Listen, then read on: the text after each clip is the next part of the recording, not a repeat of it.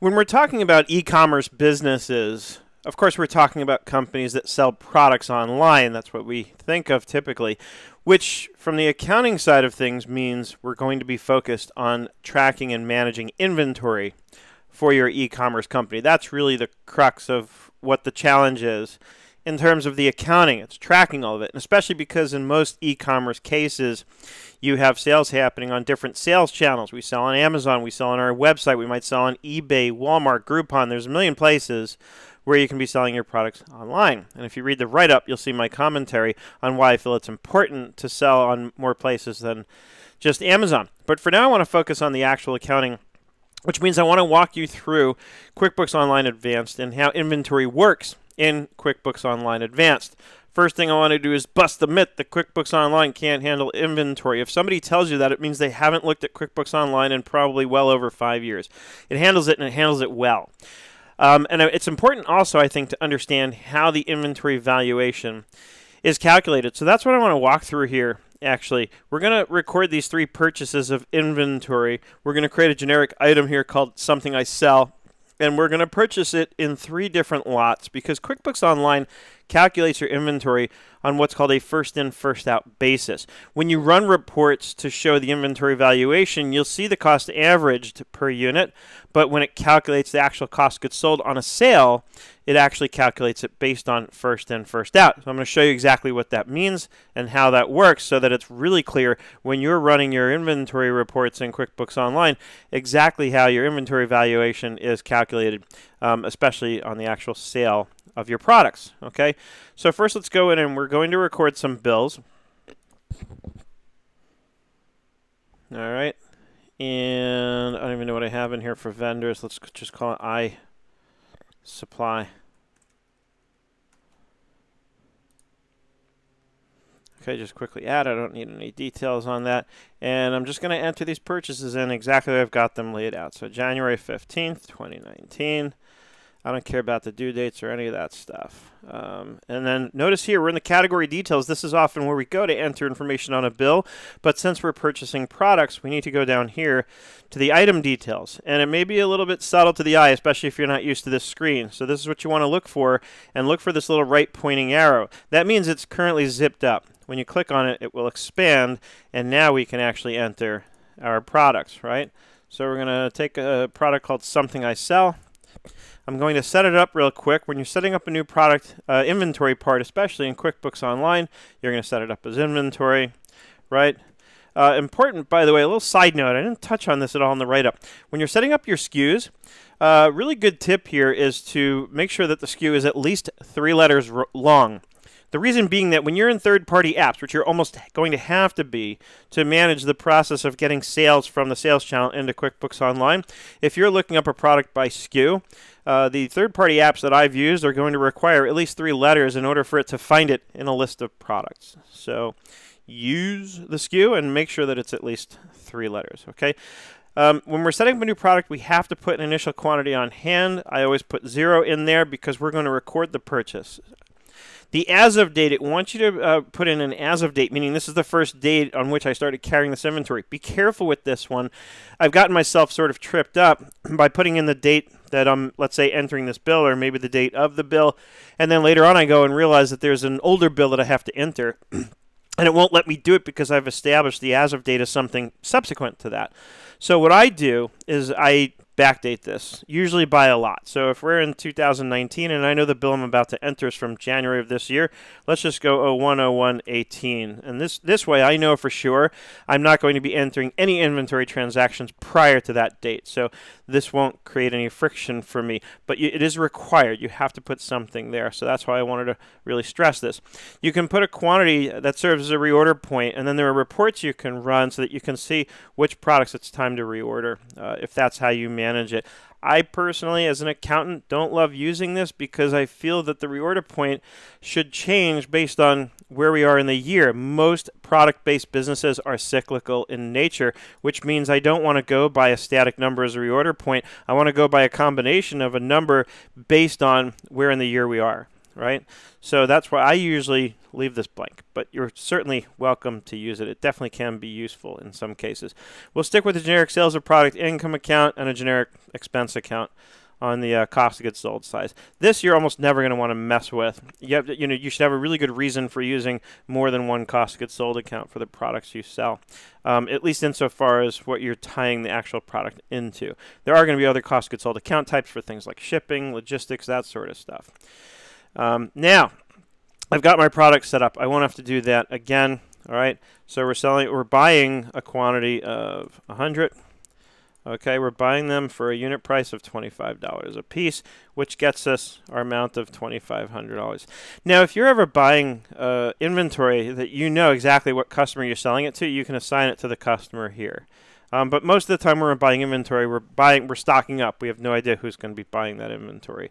But just know that that option's there in case you need it. All right, I'm going to say save and new because I want to get these other bills entered. Okay, next one is going to be on February 5th. And it's going to be also from iSupply. And we're going to go right down here to the item details. It remembers the last transaction, which makes it nice and easy because now all I have to do is change the quantity, and notice we're buying it at a different unit price, right? It's almost like we're saying, hey, the supplier gave us a discount, so we wanted to stock up on some more of them. Right, there's my $4,000, save and new. And then on 3/19, we're going to purchase another 50 of them for a higher price.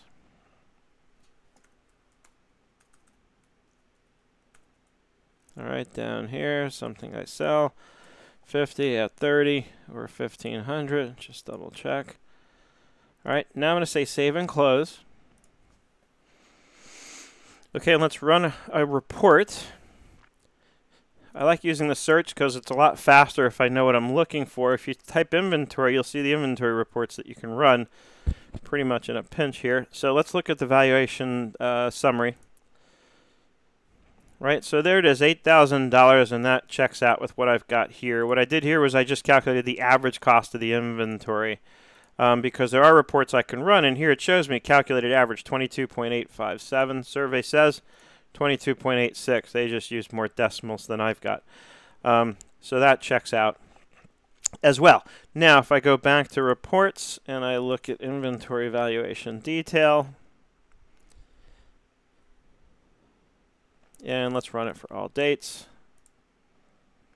Okay, now it actually shows you the details. It shows you each of the different purchase points. We had the starting value that it created as of 1/1/18. Remember when I was setting that up? Then we have the January 15th purchase. It has each of the purchases, each of the bills that have entered, so you can see the quantity and the rate. And here's the FIFO cost, and that's what the FIFO stands for first in, first out, right? So this shows you what the FIFO cost is. And we're going to go back to this report in a minute, because now what I want to do is I want to record some sales, and I want to show you exactly what I'm talking about here in terms of what that means when I'm selling at FIFO. So let's record the sale. Let's say I stocked up on this inventory the first 3 months of the year. Now it's April 15th. Right, and now we're going to have a sale. But let's say I want to sell, I've sold 150 of these, right? And I'm trying to calculate the cost of that inventory that sold. Well, I can't do 150 at 25 because I've only got 100 at 25. So in order to look at this properly, I've got to break it up to 100 and then separately 50, right? Same sale. 100 of these I sold at $25 a piece cost. Right? It's not what I sold it for, it's what it cost me. I want to make sure we're clear about that. And then the other 50 gets sold out of the next lot, right? I've sold through the entire 25 here, and I'm selling 50 of these at $20. Right? So the true cost of goods sold on that sale is going to be $3,500. Let's get these all formatted to look like numbers. And let's see if I'm wrong, which means the remaining cost on hand should be the difference, or 8,000 minus 3,500. Remember, I don't care what we sold it for today's purposes, right?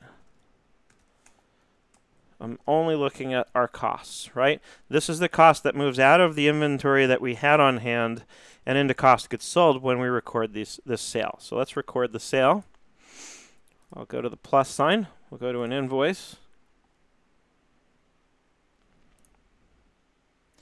And then I'll add some customer. Okay.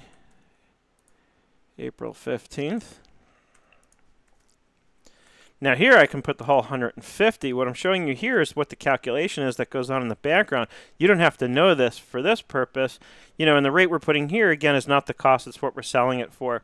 So let's just say if my average cost was $22.86, hopefully I'm selling these for at least $50 a piece, right? Let's just call it that. Again, I don't care about this. This is irrelevant for this discussion. I want to make sure we're clear that we're staying focused on talking about what the inventory costs us. What did I do wrong? Oh, it's looking for an email because I didn't uncheck send later. Okay, now we're going to go back and look at some reports. Remember what I calculated here. Cost of goods sold, $3,500. First of all, let's go back into the invoice. One way I love checking my work in QuickBooks Online is that I can always go to the transaction, in this case the invoice, and go to More, and go to the transaction journal. This will give me the debits and credits behind the scenes of that transaction. Okay, so here we have the entire accounts receivable. The entire amount of the invoice was $7,500. Notice what it's doing. It's doing it exactly as I did it here. It's breaking it up. It's showing a credit to inventory reduces the value of inventory. It's got my 1,000 and my 2,500, right? This credit of 7,500 is the offset to accounts receivable. This is the total of what I sold the products for. So these are coming out of inventory, and they're going into cost of goods sold, right? So here you can see very clearly how QuickBooks Online Advanced is actually breaking up the cost of goods sold exactly the way I described, first in, first out basis. That's how it calculates the inventory. Let's run a quick profit and loss because that gives us kind of the summary version of what you see going on there. And since this is the only transaction recorded on this entire set of books, it will be really clear. So there's my total sales of product income, and there's my cost of goods sold. Survey said $3,500. That's the subtotal that I'm looking for, and this was cost of goods sold remaining. Right, and let's check that part of the math out by running a balance sheet. Survey says inventory asset, $4,500, right? $4,500 cost goods sold remaining. It's simple math now. 8,000 minus what I sold of 3,500 equals the 4,500, right? And there it is there. So that, my friends, is your quick sort of deep dive on how inventory works in QuickBooks Online. What you've also seen here is how to set up an inventory item, how to record its purchase, and how to record its sale. That's pretty much the entire inventory cycle. Of course, very simple, only using one product. It only gets infinitely more complex when you have more products, but that's all it does. Everything sort of still fits inside of what I've just laid out for you. You'll just have more products and more transactions to record.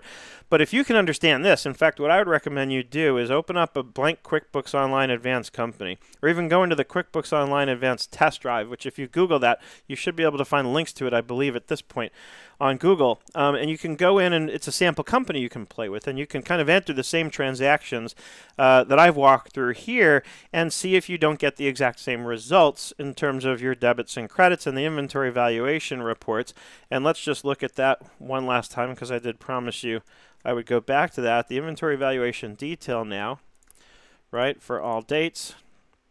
And now it's going to show you, in addition to what we saw before with the bills, it shows you the invoices.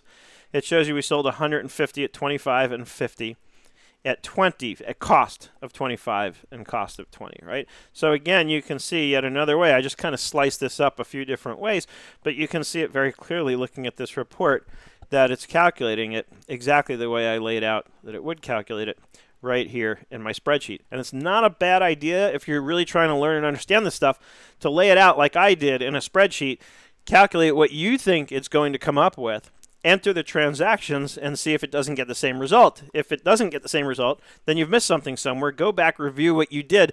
By the time you figure out where you went wrong, you'll definitely have a solid understanding of everything I'm showing you and talking about here, and that's the best way to learn this stuff. So anyway, if you have any questions, concerns, comments, or feedback, or you just want to tell me that you thought this was wonderful, I'm pretty easy to find on the internet. My name is Seth David. My company is Nerd Enterprises, and I look forward to seeing you on the web.